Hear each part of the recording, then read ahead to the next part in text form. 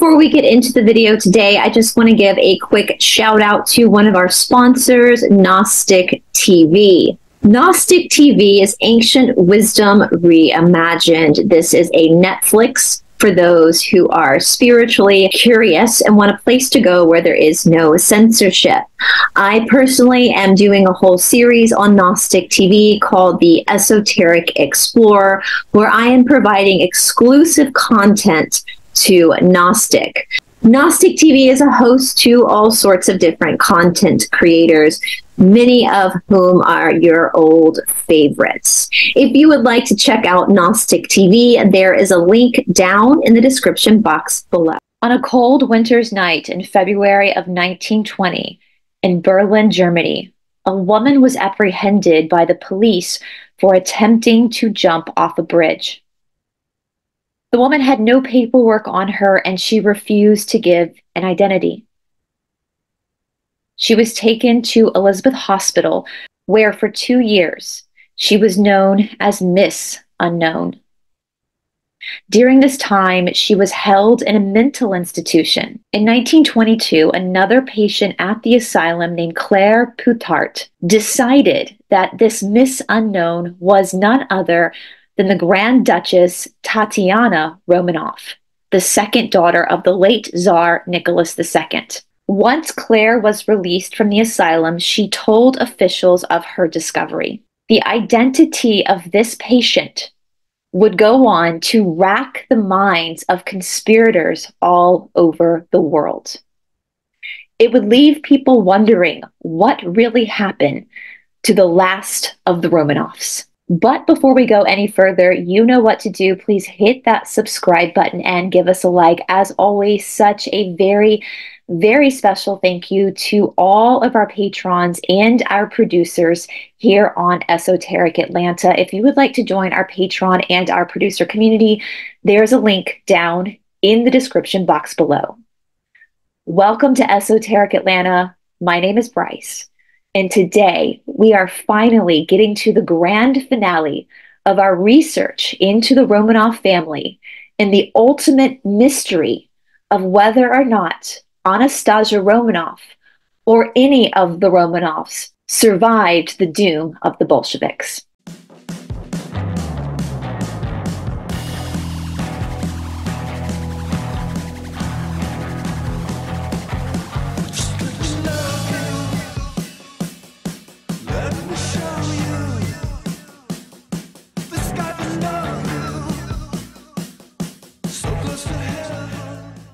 Now, just a little note for this video before we get into the deep dive. My camera is not working that well today, so this episode is going to be podcast only. I will make sure the visuals, though, are pictures of the particular people or events that we're referring to as we go down this story. I apologize for any inconveniences. Hopefully my camera will be working soon. There's a quote that I saw in the comment section a while back, and I thought that this was a pretty good summary of the conspiracy around Anastasia Romanov. This commenter wrote, "Sometimes it is much better to assume that you are a somebody than accept that you are a nobody." If you missed last week's episode, we definitely did a deep dive into all of the things that led up to the night in July of 1918 when the Romanov family was unalived by the Bolsheviks. In the last episode, I explained that this conspiracy of survivors of the Romanov actually makes sense given what we know about the early 20th century and the communist USSR. Pretty much around this time is when the Iron Curtain fell over the Soviet Union. And because so little information was given to the outside world from the Soviet Union, it was very easy to assume that some of these members could have again survived. As I said last week, it is apparent that most people assumed, rightly so, that the Tsar Nicholas II was probably not alive. After all, he was the Tsar. But most people were very confused as to what would have happened to his wife or his children. After all, his children were simply that. They were innocent children. We do know that a lot of the Romanovs, including some of Nicholas's siblings, did, lucky for them, they did get to escape Russia before there was death warrants released for them. And we're going to talk about one of Nicholas's sister, the Grand Duchess Olga. He also had a daughter named Olga, but one of his sisters named Olga was huge in some of these imposter cases that we are going to be looking at. One in particular, which is probably the most famous Anastasia conspiracy, which is the woman who was known as Anna Anderson. But what I did not know when I was really looking into the conspiracy around Anastasia Romanov is that there were many, many, many, many imposters, not just a couple. And actually, Anastasia's imposters, she had one of the least amount compared to some of her siblings. Her brother Alexei had way more imposters than she did. But these imposters were able to strike up stories and storylines and try to claim some Romanov fame again, because the Iron Curtain was so heavy that nobody really knew. Nobody really knew what had happened. And of course, for the majority of the 20th century, there was no such thing as DNA testing. And so for these people who were researching what happened to the Romanovs and who were investigating these claims of survivors, they were heavily relying on resemblances to photographs. They would look at eye color, ears. They would also study mannerisms of these people, whether they could speak Russian or not. And some of the more concerning traits of these people were oftentimes ignored because of trauma. For example, Anna Anderson, the one that we're really going to talk about, she herself had scars all over her head and her body, which could have been explained away by what happened to her, the Romanovs, on the night in July in 1918. We also know, as we covered last week, that the guards of the Apativ house, the house of special purposes, where the Romanovs met their fate, most of these guards, in fact, all of these guards, were not trained marksmen. And I know now, in further research, that the guards that actually did the deed were all drunk. They had to be drunk in order to do what they were ordered to do. We also know from last week that they were trying to, no pun intended, but they were trying to execute these orders sooner because than they did in July of 1918, but they couldn't. Many of the guards that they hired, when they found out what they had to do to these children, they quit. They couldn't go through with it, which does give me some silver lining in this story, and the fact that the guards that finally did agree to do the deed had to be drunk to do it shows you that even in this brainwashing and in this extreme political radical belief, there maybe was a glimmer of humanity, that whole, I had to be drunk in order to actually fulfill the task at hand. I'm trying to watch my words. I hope you guys understand because of YouTube. But because they were not trained marksmen, there was a lot of chaos. And we only know what specifically happened that night now, since the USSR has crumbled. Now we're able to look back at old records and journals from the guards and kind of get the same story from everyone of what actually happened that night. And we do know, and this is common sense too, that if these are not trained marksmen, then they're probably gonna mess up. It's not gonna be a quick and easy over in a minute task, right? Again, I'm trying to watch my words. We know that the girls themselves, the daughters, the Grand Duchesses, had sewn a lot of the family jewels into their corsets and their bras. And because they felt like at some point, if they were to be released, they would be able to sell these jewels for money to restart their life. Again, their father had already abdicated the throne, so they technically were not monarchs anymore. But they kept their jewelry, again, in the hopes that they would be able to use these jewels to restart their life, and they sewed them into their clothes so that the guards at the Apativ house would not know that they had these jewels. And because these jewels were, again, sewn into their bodices, into their corsets, they kind of acted a bit like a protective vest. And so that's another reason why it took a long time to get this task done. And so we know it was very messy. We know that there was a lot of smoke in the room. They were in the basement. And so because of this, we can see how a conspiracy would grow, that one of the daughters or the son perhaps would have survived. Now, at the end of this video, I'm gonna give my opinion on this. And if you care to hear my opinion, that will be at the end. But let's go back and talk about the biggest imposter from the Romanov family. Now, the reason why Anastasia Romanov's conspiracy grew bigger than her siblings or her parents for all the imposters that stepped in across the years to claim to be the missing Romanovs is because of this really big story with Anna Anderson and with Hollywood, with all the movies. I mean, I think most of us from my generation and younger, or slightly younger, remember that Disney did a whole movie called Anastasia about this story. So that's the reason why I think so many people consider this to be the Anastasia conspiracy, that she survived, this 17-year-old girl survived a brutal attack. When again, in reality, at least every single member of that family, besides Alexandra, the wife, she's the only person that I could not find any imposters.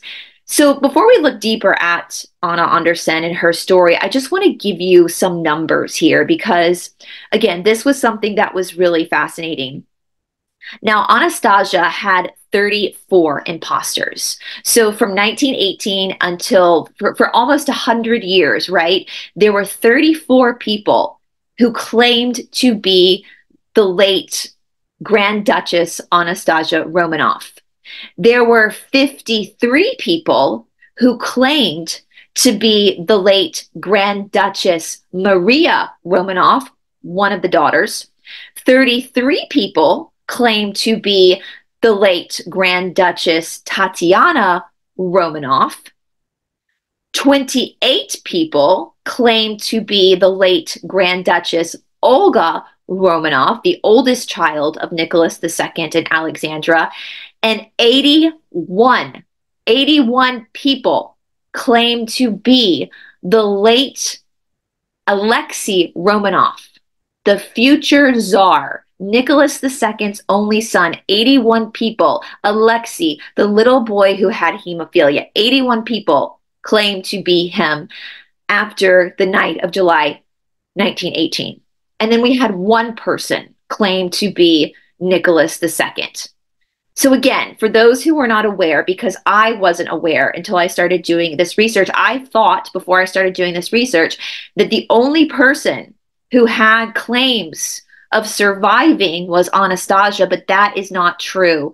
Again, so many imposters, too many for us to go through all of them. But I just wanted to give you that little tidbit of information that there were roughly 230 people in total who claimed to be Romanovs.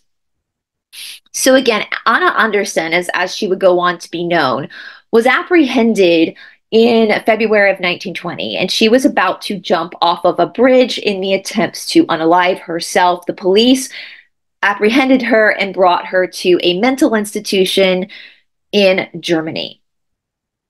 Again, she refused to talk, and she had no paperwork to give her any identity, so they did call her Miss Unknown for about 2 years of her stay in this mental institution. They also say that while she spent her 2 years in this hospital, she was unresponsive to questions. She was prone to deep depression. She also would have fits of rage. She was extremely malnourished when they brought her into the hospital, and she did have scars all over her head and her body. She spoke German with a strange accent that was thought at the time to be Russian. She did understand Russian, but could not speak it. She was prone to delusions and fantasies, and she did react strangely to a photo that was placed of the late Romanovs in a magazine.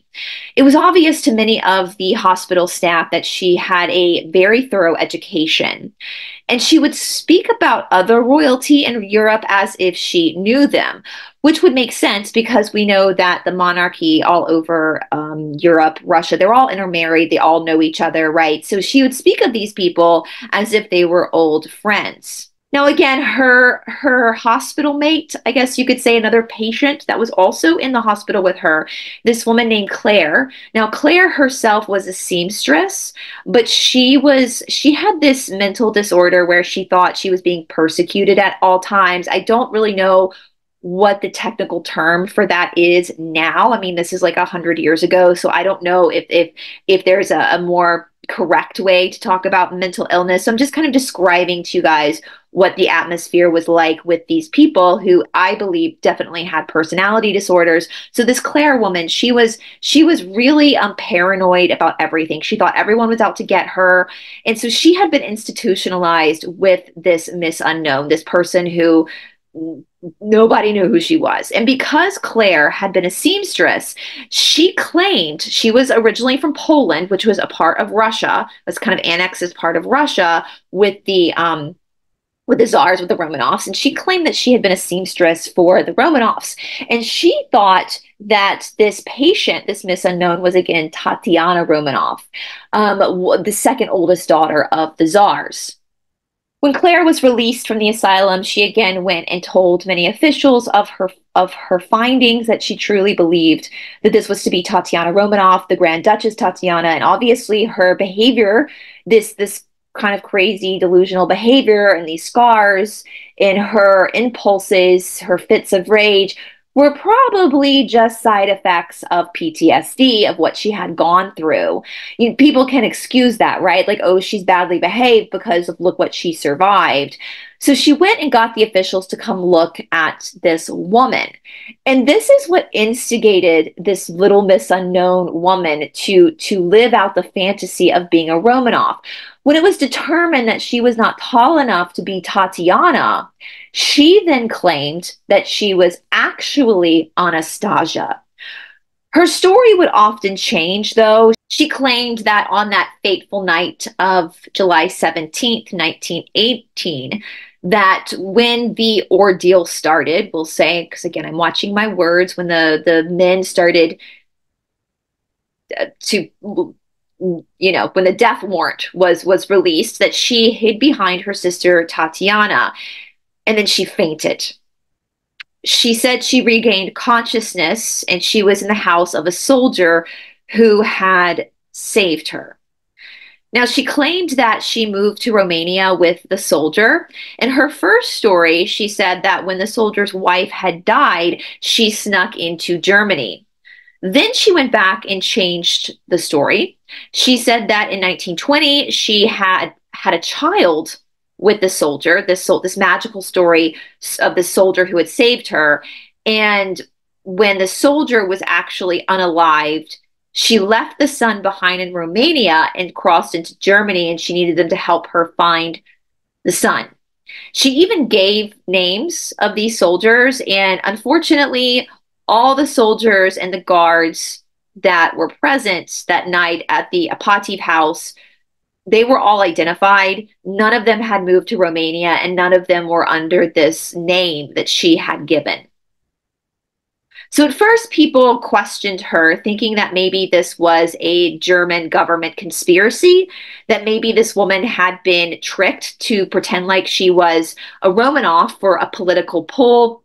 And this was around the time in this 1922, 1923 era where we start seeing people speculate that this could actually be like a mind-controlled, if you guys know what I'm saying, like a person who was pulled in by the government and mind-controlled and tricked into believing they were a missing Romanov in order to create political pull in Germany. Anyway, so that was the first time we start hearing this conspiracy, but thus continued this look into her. And there were some things that she knew. Like there were some things she knew about the Romanovs that you wouldn't have known unless you were privy to their interpersonal lives. They looked at her ears and the ears of Anastasia Romanov, and they definitely were very similar. We know ears don't really change. But the problem was her eyes. You see, Anna Anderson, or this little Miss Unknown person that was claiming to be the lost Grand Duchess Anastasia, the fourth daughter of Tsar Nicholas II and his wife Alexandra, Anastasia had gray eyes. Anna Anderson, Miss Unknown, the person claiming to be Anastasia, had piercing blue eyes. However, my friends, this is the 1920s. The only photography that is available is black and white photography. So most people were not super familiar with the distinct coloring of people's eyes. And we do know that Nicholas II, her father, was known to be very good looking, and it was rumored from the peasants, the little people of the world, that he had these piercing blue eyes. And so Anna Anderson, also having piercing blue eyes, gave people this confirmation bias that she must be the lost daughter of Nicholas II, not realizing again that the actual Anastasia Romanov had gray eyes. Around this time, many family members who had survived the Bolsheviks were called in to meet the young lady. The maternal grandmother from Germany was called in, and she said that this was not her granddaughter, as well as Grand Duchess Olga, the aunt of Anastasia, Nicholas II's sister. We know some of Nicholas II's siblings were also unalived by the Bolsheviks, but again, Grand Duchess Olga Romanov, Nicholas II's sister, again, not to be confused with his daughter, who was also named, one of his daughters was also named Olga. Before this, I'd watched many documentaries on her, and her life was absolutely fascinating. And she literally got out of Russia by the skin of her teeth. And she ended up immigrating to Toronto, Canada, where she basically lived a pretty normal life. A very well adapted, long life. I know she's got children herself that still live over there that are obviously some of the remaining descendants of the Romanovs that are just private citizens at this time. But she was flown over to Germany to meet this woman, and she herself, she explains it as being very excited at the possibility that one of her nieces survived this horrific event. And the possibility that she could have a relationship with her niece, get her niece into safety. But when she met this woman, she knew right away that this was not her niece. And I think as an aunt myself, I don't have my own children, but as an aunt myself, I know my niece and nephews. I know what they look like. I know their facial expressions. I know how their personalities. And I think even if you go through trauma, yes, trauma will change your personality slightly, but I do think the base of you is always still there. And so a lot of people dismissed Olga as being, too blindsided by the trauma. There was a lot of people that, people who wanted confirmation bias that this was actually Anastasia. They kind of dismissed these family members' claims that this person was not who she said she was. But honestly, I mean, you guys, like an aunt knows her nephew and nieces. Like I would know if that was actually my nephew or my nieces. If something like this happened, I would absolutely 100% know if it was actually them or not. And if it was one of my nephew or nieces, 100% I would take them home with me and I would care for them and I would help rehabilitate them. So I absolutely believe Nicholas II's sister and the maternal grandmother, that when they said this is not their family member, I absolutely believe them. In 1928, this got so bad that the remaining Romanovs issued a declaration that Anderson was, in fact, an imposter. Now, again, as I stated a few minutes earlier, there were many people who were running around saying that they were Romanovs. And so in Geneva, at one of the Geneva banks, they had actually established a database system to keep up with all these claims. Because, once again, we have the Iron Curtain on the USSR. Nobody really knows what happened. Nobody really knows the details of what happened to the Romanovs because the USSR is not releasing that information. The people in the USSR, the Russian people and the neighboring countries that were annexed into the USSR do not know what actually happened that night. They're too busy fighting for their own survival to have any information about the fate of the Romanovs. Okay, so this is why these grand conspiracies were able to grow so quickly with people, because nobody knew anything.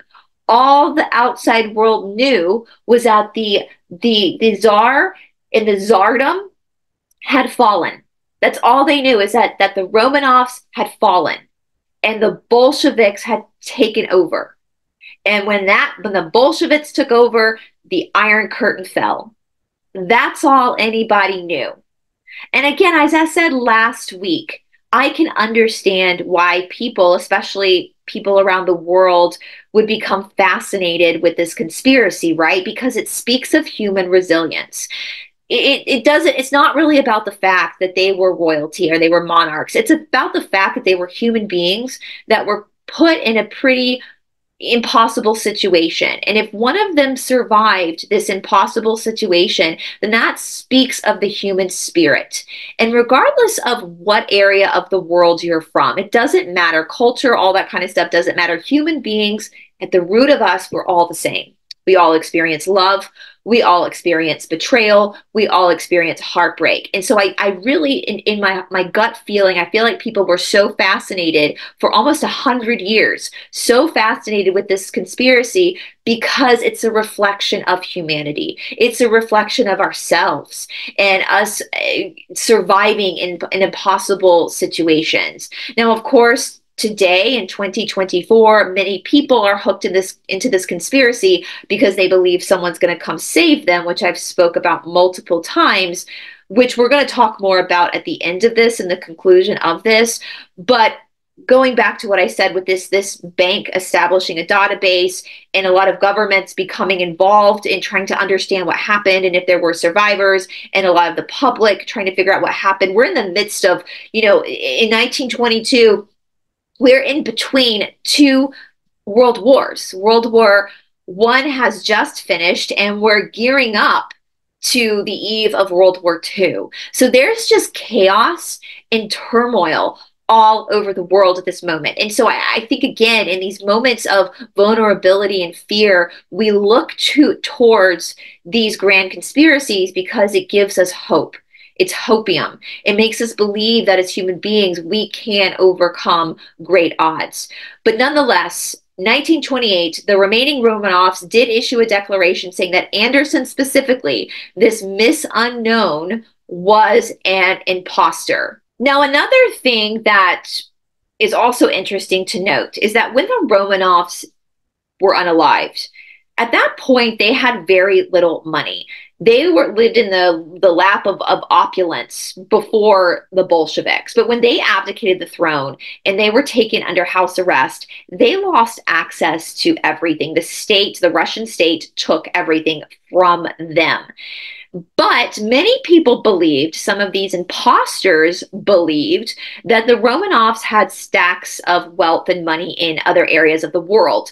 Now, whether that's true or not, the official narrative is that that is not true, that they did not have stacks of money. But I just thought that was interesting as well. So that's another perspective of why people were perhaps playing like they were these imposters, is to try to get their hands on what they perceive to be wealth. And again, this was before DNA testing.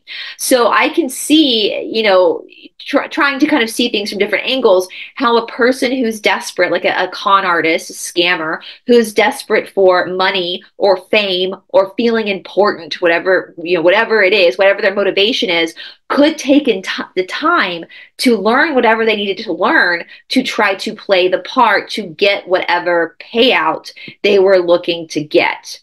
Now, at this time, too, of 1928, the German state did officially give paperwork to Little Miss Unknown. Now, again, they had nothing. They had no idea who this person was. And so the only details that they could put in her paperwork, like a passport, were literally the details of the late Grand Duchess Anastasia Romanov. So this makes this conspiracy even trickier now, because the Romanovs themselves had said, not ours. She doesn't belong to us. But because there is no trace of who this person actually is, and she needs paperwork, the German government just gives her paperwork with Anastasia Romanov's details. So she literally has paperwork now saying that she is Anastasia Romanov, excuse me. Let me say that again. She literally has paperwork saying that she is Anastasia Romanov, but the family is saying no. So this huge court battle kind of continues through most of Anna Anderson's life regarding her own identity. Now, again, this goes back to this idea that potentially this was a German conspiracy. I mean, again, we're leading up into World War II. So was she a plant by the German government? I don't know. Possibly. Again, we'll talk more about that in the conclusion aspect. But the German government did put her in a secluded house in the Black Forest of Germany, where she was given again the name Anastasia Anderson. And she lived there for quite some time, just kind of by herself. Many people would harass her. They would go and try to take pictures of her. So she definitely lived a very paparazzi life, even though she was in seclusion by the government. In 1968, she moves to the United States. She marries an American in Charlottesville, Virginia. Now, her husband was a man who was 20 years younger than her, and he was a history professor at the University of Virginia who loved to study royal genealogy. Now, for those who are not from the United States, the University of Virginia is a very, very, very prestigious university. The University of Virginia and the University of Georgia, where I live, are two of the most prestigious universities in the United States. So a history professor from Virginia is probably a pretty respected professor, which I find, which makes this story even more fascinating, my friends, because it just goes to show you it doesn't matter how smart you are. Mental illness can affect anyone, because I personally believe, this is my own personal opinion, that her husband was also mentally ill. So he was a professor, a history professor at the University of Virginia who loved to study royal genealogy. He told everyone once he married her, and again, she was 20 years older than him. Now, this is my own hangup. I know that this is my own issue. It is hard for me to comprehend a relationship where the woman is older. I have this weird thing about, I know it's me. It's not, this is just my own like OCD thing. I've always, in my personal life, I've talked about this before, I have always dated men and been in long-term relationships with men who were older than me. My current boyfriend is 11 years older than me. I had a very long relationship with a man who was 15 years older than me. I often think that in my mind that the man should be older than the woman. I don't know where that comes from, but 20 years, and I even told myself, like, I was in a long relationship with a man 15 years older than me, and that's probably the oldest I will go, because at that point you are moving into a totally different generation, and there were just differences, right? So to be 20 years older than somebody, you could be their parent, right? Like, it's just strange to me. And especially for a man to be 20 years younger than the female. In fact, in researching this case, I watched some footage with the two of them, and it was weird. Like, it looked like, especially when she was older, because she aged pretty rapidly in their own home, like, it looked like he was taking care of his grandmother. That's what it looked like. And I'm not saying his name intentionally, because I don't want to like traumatize his family or family members or anything like that. But that information is out there if you want to look it up. But it was bizarre to me, bizarre. And I don't think that this marriage had any basis in true love, because it is stated that they never slept in the same bedroom. Now, I do know that it is that in today's society, I have a lot of friends myself who have separate bedrooms from their husbands, and they claim it makes their marriage a lot better. I enjoy sleeping in the bed with my partner. I just yeah, and I know, again, in today's society that is considered to be kind of normal, but I think back in the 1960s, going into the 70s, like to not, like there was no passion between the two of them. And so my assumption, and this is my speculation, this is not fact, this is just my assumption, is that she married this man because this man was obsessed with monarchy. And he's a history professor, and he's so obsessed with these royal families that he himself wanted to believe that this woman was in fact Anastasia. And she married him, I believe, in order to have a life. Because, you know, they were members of the country club. Apparently, this man came from a wealthy family. So she was able to have a life where she was also validated. Her own delusions were validated. Okay? I mean, he went around telling people that he was the son-in-law of the czar. I mean, what? You know, like this is just a very eccentric and wackadoo couple, in my opinion. In 1983, Anna Anderson was institutionalized again into a mental hospital in Virginia. A few days after she was admitted, her husband kidnapped her out of the institution, and they drove around Virginia for 3 days eating from gas stations. You know, if she really was a Romanov by birth, oh, how the mighty have fallen, right? You go from being in these opulent palaces to now eating out of gas stations. The police finally apprehended her and brought her back to the hospital. She eventually ended up passing away on the 13th of February of 1984 of pneumonia. And again, the mystery persisted.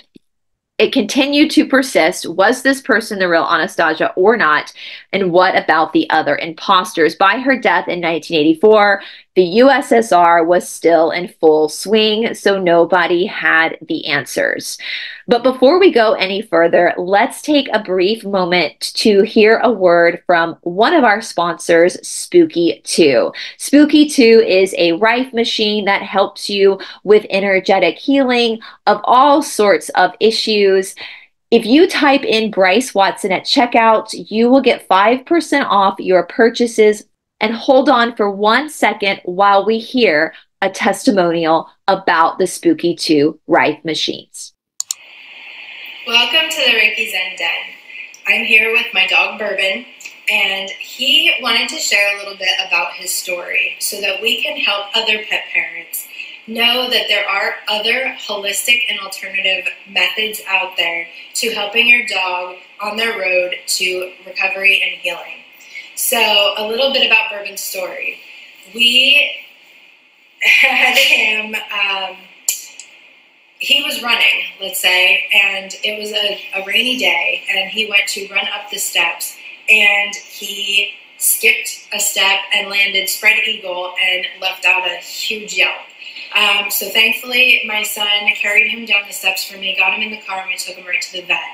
So they confirmed that he did, in fact, severely tear, basically completely, both of his ACLs, or what's called a CCL in dog lingo, and they said that he needed surgery to heal and recover.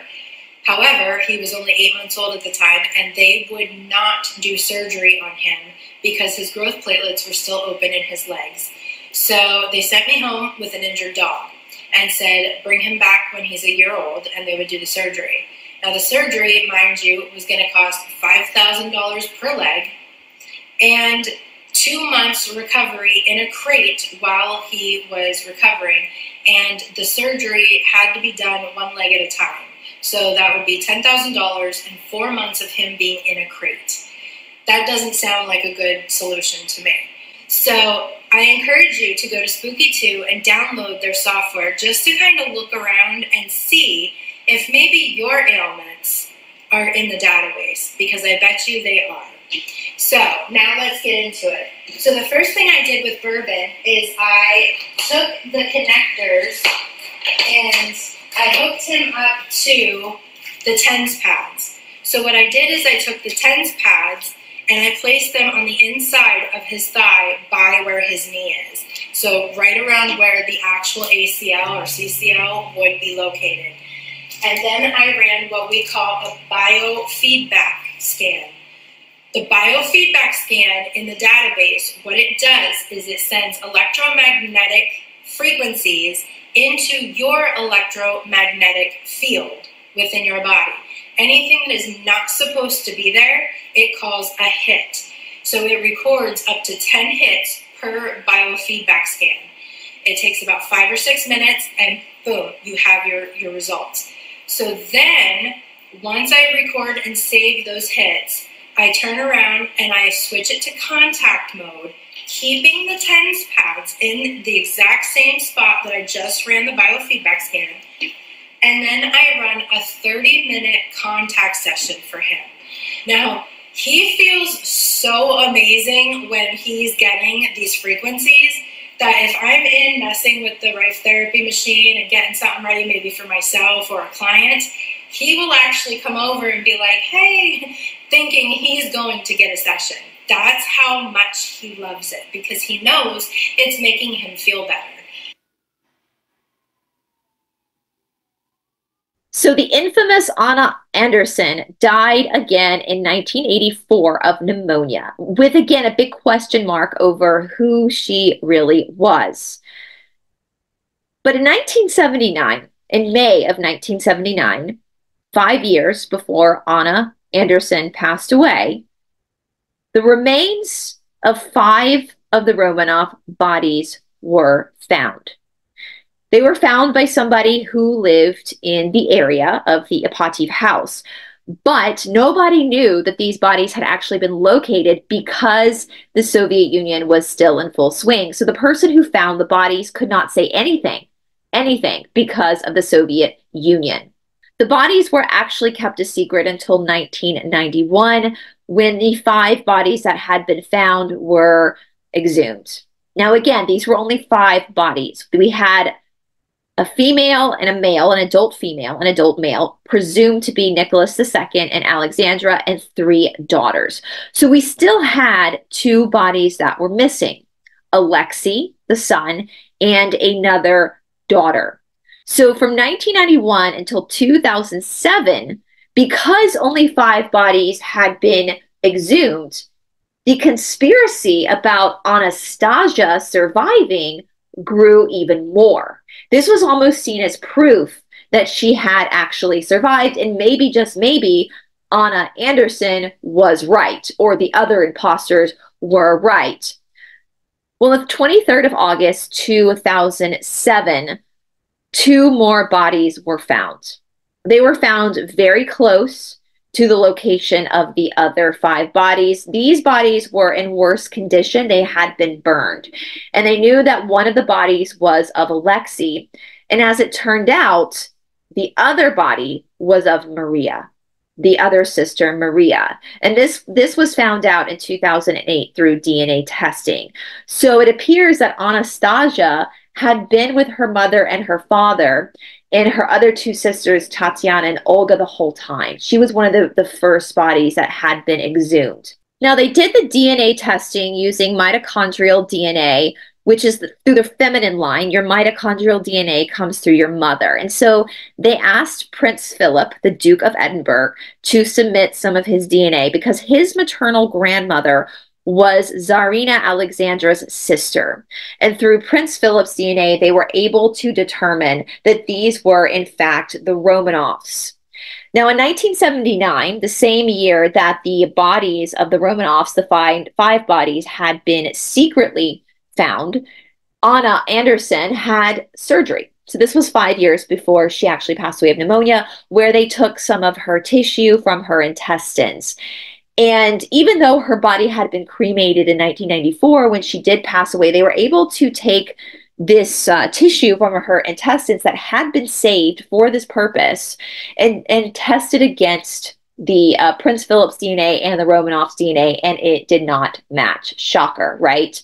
It turns out that Anna Anderson was actually a Polish woman, just a regular old Polish woman, just like the rest of us, no relationship to the Romanovs. Shocking, I know, very, very shocking.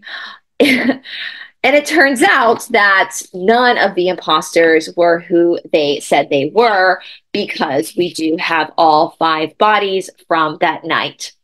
So as the Soviet Union came to a close, we were able to get more information on what had happened on that night of the 17th of July, 1918. After the ordeal, we'll say, happened, the bodies were loaded into a Fiat truck.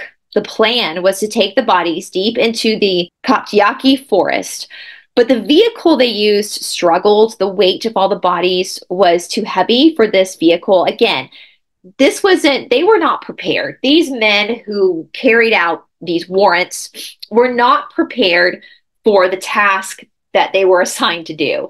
They were drunk. They weren't marksmen. They didn't know what to do. Their car couldn't hold the weight of these bodies. We had the Romanovs' bodies on top of 4 servants. So that's a lot of bodies to put in the back, literally, no pun intended, dead weight to put in the back of your truck. So the vehicle struggled to get to where they wanted to dump the bodies. So they had to kind of do a makeshift dump site. And thank God, right? Thank God this is how this worked out, because this, I think, is how we were able to then find the bodies, because they weren't hidden as well as they should have been. Now, again, these guys were not prepared. In fact, I find it hysterical. They brought one shovel for the whole lot of them. They dropped the bodies in a clearing that's called the Four Brothers, and I actually have the coordinates for the location, which I will place up on the screen, so you can kind of, if you're into geography, you can look at that location for yourself. They stripped all the bodies of their clothes in order to take all the jewels that had been sewn into the bodies, and then they doused them with acid. So the bodies were doused with acid in order to disfigure them. So in case they were to be discovered, no one would know it was actually the Romanovs. Again, this was long before DNA testing. So they figured that if they disfigured the bodies, that no one would know that this was the imperial family. And then, of course, they buried them, and the bodies were discovered originally in 1979. And then the other bodies were discovered in 2007. So on the 15th of August 2000, before they found the other 2 bodies, the Russian Orthodox Church canonized the family. On the 1st of October 2008, the Superior Court of the Russian Federation ruled that Nicholas II's family were victim of political repression. In 2015, the bodies were re-exhumed just to do more DNA testing, because they just really wanted to make sure. I mean, this conspiracy, you guys, this conspiracy literally went on for 100 years. For 100 years. 100 years. And so they buried them, and they're like, you know what? Let's pull them back up. Let's just double check one more time to make sure that we actually have the right people in our possession. And of course, absolutely, this was the Romanov family. They are laid to rest at the St. Catherine Chapel at St. Petersburg, St. Peter and Paul Cathedral, which has been the resting place for the imperial family since Peter the Great. All right, you guys, so to conclude this deep dive, I'm going to give you my opinion, which I told you I would give you my opinion at the very beginning of this project, looking into the Romanovs. And of course, last week I told you I would save my opinion for the last video. And again, this is strictly my opinion. I don't believe that any of the Romanovs survived that night. I can understand why people would want to believe that, and I think that believing that a human spirit is strong enough to go through that is beautiful. And I think we should always have hope and understand that we are resilient and that we are stronger than we think we are. And I think that again, that's a beautiful thing. But I don't believe that is what happened. I think that in the likelihood that Anastasia or any of the other children weren't unalived by the guards in that basement, if one of them had whimpered in the cart, signifying they were still alive, I think that they would have been immediately unalived. If for some reason they were to escape, and this is just Occam's razor, you guys, for me. I always try to go back to Occam's razor, which again means the most likely situation or scenario is probably what happened. I think that if one of them had like fallen out of the cart or somehow got away, I think Occam's razor, again, that common sense, they would have been so badly wounded, that I don't think that they would have been able to make it that far without help. Even if they got help from a soldier, they would have needed medical assistance immediately. We're talking bodies. Again, these were not marksmen. So can you imagine how riddled these bodies would have been with the B word, B-U, I'm not going to spell the rest of it, but B-U-L, the thing that comes out of, you know, the other thing that starts with the G-U-Ns. Again, I can't say these words on YouTube, but their bodies would have been so riddled with these injuries that in order to survive, I mean, just think about this, common sense, in order to survive, they would have needed medical attention right away. I don't think that they would have been able to move themselves. I don't think that they would have been able to walk. I don't think they would have been able to get very far with this, losing this much blood. Of course, again, the trauma of everything that's happened. And again, if a soldier did take mercy on one of the family members, I don't know if that soldier would have found anybody to help him. And if the soldier had taken mercy on one of the family members, he would have also been putting his family and himself in harm's way. So I just don't, again, I think it's beautiful that people want to believe that, but I just don't think, I know people have their feelings around Prince Philip and the fact that this family, obviously the Romanovs too, are part of the controllers, and they can make things happen. They can make things appear as they are. They can make it appear that those are the bodies when maybe one of them isn't. I know where people's minds are going to go. But again, with this situation, I really believe that these are actually the Romanovs. And what we have too many of the journals of the guards, the testimony of the guards match. It just unfortunately, it was horrific what happened to them. I'm not excusing that, but I don't think they survived. I absolutely do not think that they survived. Now, when it comes to, again, the conspiracies of one of the children or multiple children actually surviving, again, I'm going to reiterate this. For most people, I do think it's hope. It's hope in the human spirit.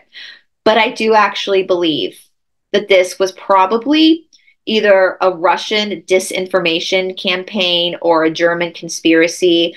I do believe that the controllers, the powers that be, created this confusion in order to misinform people, in order to derail people. And I do think that this is an important lesson for what's going on in our world today. You know, we have so many people that believe that a lot of these actors and perhaps late politicians are secretly alive, that they survived their passing. And I don't know if that's true or not. I have no idea. But my concern is, what does it matter to you? If you think that somebody survived a tragedy and you believe they survived because you want to believe in the resilience of the human spirit, if that gives you some sort of inspiration for your own strength, then beautiful. But are you relying on these conspiracies of people still being alive because you think that they're going to come back and save you? Because if that's why you believe that these people are still alive, that for some reason that they're going to reappear and they're going to take down the controllers and they're going to save you, then in my opinion, you have fallen for a trick. You have fallen for brainwashing. You know, you have fallen for the black hats tricking you, giving you to give up your power. Look over here at these distractions while we destroy your life. The only person in this world who can save you is you. And that's your privilege. You are a fractal of God. You are a sovereign being. I know that in our world, we've been placed into a pecking order. We have the haves and the have-nots. We have the elites and the non-elites. I get that. Totally get that. That's we've been trained through religion, we've been trained through the matrix that us little people, us 99 percenters, us peasants, that we somehow don't have special powers, that we have to rely on the government to save us or somebody else to save us. And that, my friends, if you study the law of one, once again, I reference this a lot, That's part of the negative polarity. The negative polarity is worship of elitism, right? The positive polarity is a social memory complex where we're all sovereign individuals. We all have to save ourselves. So I would ask you to perhaps consider, if you're one of these people who is sitting around waiting for John F. Kennedy Jr., Princess Diana, any of them, if you're waiting for them to come in and save you, why? Why? Why can't you save yourself? Because you can save yourself. And putting that responsibility, not only are you giving your power away by waiting for somebody else to come save you, but you're also putting the responsibility of your saving on somebody else's shoulders. And that's very selfish, right? So it's totally polarized negative. Now, if that's something that you're doing, I'm not saying you're a bad person at all. I'm saying we have to learn. I mean, there's been mistakes that I've made in this journey, and I will freely admit the mistakes that I've made. But we have to learn from those mistakes. And I hope that this Anastasia Romanov story teaches us that we cannot rely on, that these conspiracies of famous politicians or of actors secretly being alive, this is nothing new. This has been going on for a very long time. And so are we just the idiots that are going to keep falling for the same shtick? You know, are we that predictable? What would happen if we just thought, you know what, if John F. Kennedy Jr. is still alive, if Princess Diana is still alive, good for them. I hope that they are working through their trauma. I hope that they are healing themselves, and I hope they are working out relationships with their family members. That's good for them. But I need to focus on myself. I need to save myself. Just as they are saving their families, I need to save my family. So I hope that gives us kind of a perspective. Now, another thing I want to point out in conclusion is this idea of delusional disorders. And I'm not a therapist, but I do know that there are different categories of delusional disorders. We have many people in the truther community today who are under the same delusional disorders as Anna Anderson was under. I believe that Anna Anderson truly believed that she was a Romanov. I think that she was so mentally ill that she absolutely believed her own delusions. And I think she tricked a lot of people into believing her delusions. There is somebody, and I don't mind saying her name because I've actually had to file police reports. Her name is Kim Kukich. That's her legal name, but she goes by Kim Kukich Tesla. She is claiming that she is the lost niece, the secret niece of Nikola Tesla. She is not. She is not.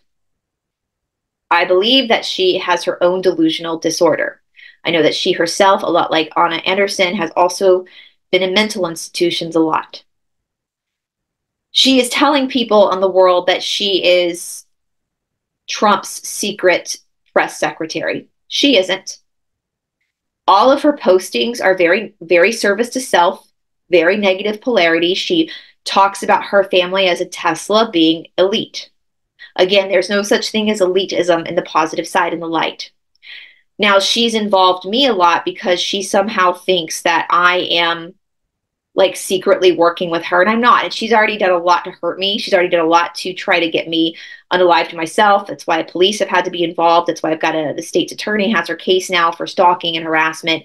But I just want you guys to be aware of this. Use this story of Anna Anderson and use my story of Kim Kukich, who claims to be Tesla, as something. Learn from that. Learn from these experiences so that you don't fall prey to the wickedness of the world. And I'll tag down in the description box below. I will tag past videos that I've done about my situation with Kim Kukich, who, again, I personally, in my opinion, believe that she has the same psychosis, the same delusional disorder that this woman, Anna Anderson, also had. She's not trying to con people into believing she's a Tesla. She actually believes that she's a Tesla. She actually believes that Trump is telepathically talking to her in her head. She does not understand that the voices she's hearing in her head are a mental disorder. And she's hurt a lot of people. And I would assume, I'm going to speculate, that Anna Anderson also hurt a lot of people. And many of the other imposters probably hurt a lot of people. So again, as I've been saying throughout the duration of this whole Romanov deep dive, especially with the Romanovs, we see so many situations that are mirrored in our timeline today. Fool me once, shame on you. Fool me twice, shame on me. We have got to take responsibility for our own lives. We've got to stop relying on somebody else to do it for us. If you allow somebody else to take care of you, you then allow that person to control you. If we allow for people to do stuff for us, then we are doing nothing more than welcoming a new cabal. We have to take our power back individually.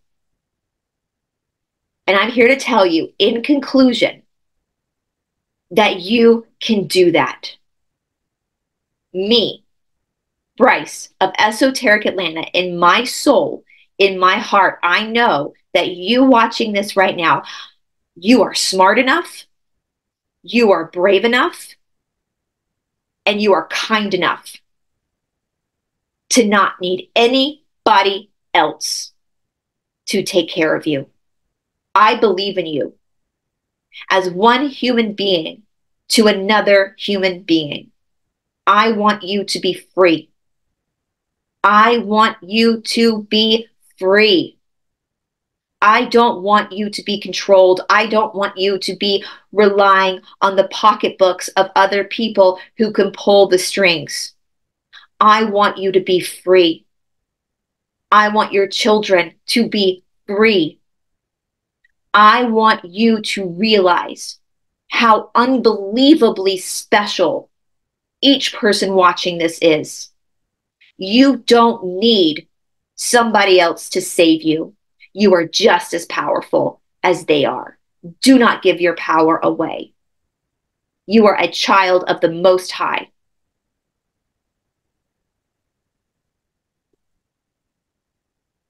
So with that being said, that concludes our deep dive into the Romanovs.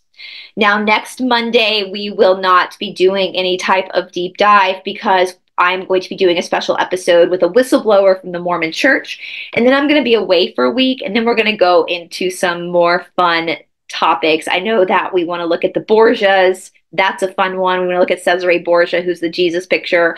I know that Shanti over in Aquarius Rising Africa wants to look at Spartacus and the first documented slave revolt. So there, we've got a lot of fun stories that are in the mix. Again, you guys, a big thank you to all of our sponsors, Spooky2, Gnostic TV, Asea, all the sponsors and our patrons and our producers, everyone that keeps the lights on here in Atlanta, Georgia. I appreciate you guys all so much. Again, Spooky2 is awesome. You get 5% discount if you purchase using my name, Bryce Watson, at checkout. All that information is down in the description box, along with the Gnostic TV information, where I have two series. I have two series on Gnostic TV. I have the Esoteric Explorer series, where I do way more deep dives, more scandalous deep dives that I can't do over on YouTube. So I put them on Gnostic. I also have the Esoteric Health and Wellness series, which is all, you know, kind of how I ended this series, right? Like finding your power, being able to take care of yourself, being able to really truly root down into yourself so that you can take your full power back. So those two series are both on Gnostic TV. And then, of course, Asea. We love our Asea. All that stuff is down in the description box below, along with referenced videos. Please join us this morning, Eastern Standard Time at 10 a.m.